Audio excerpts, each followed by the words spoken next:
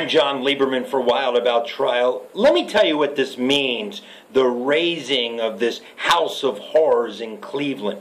Seeing Michelle Knight back at the spot where she endured so much pain and so much tragedy, and watching the place demolished marks one thing.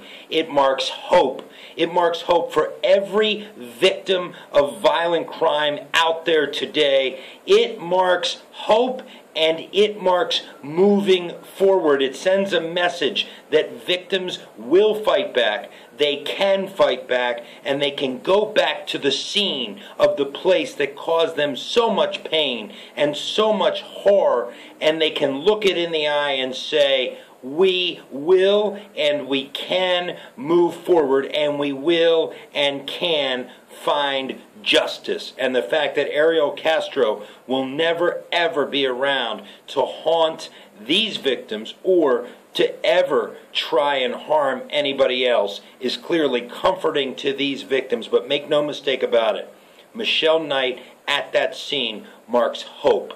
Hope for every victim out there, and hope that no case is ever cold. For Wild About Trial, I'm Jon Leiberman. Hey folks, thanks so much for watching. We want to hear from you. Comment, like, or reply, or get on video and show us what you think. We really want to hear from you.